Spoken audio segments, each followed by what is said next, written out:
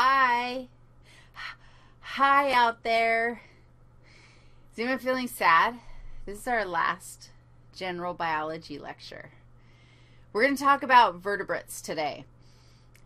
You've been here. You've seen this cladogram. We've been dealing with this cladogram for 8 lectures now, or 32 or something like that. And in the last lecture, we dove into the animal scene. And in fact, we fleshed out our cladogram, our animal aspect of our cladogram here. So today, we're going to focus in just on the chordates.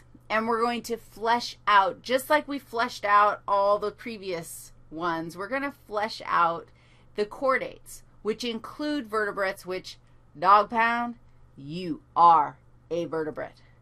We could do cheers. We could do, we are vertebrates, cheers. Or we are chordates, because then we get to include some really cool critters in the chordate clan.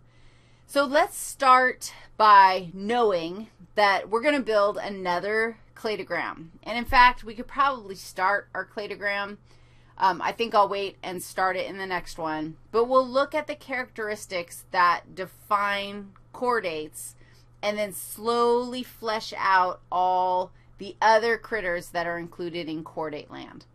So let's go talk about them, because chordates are cool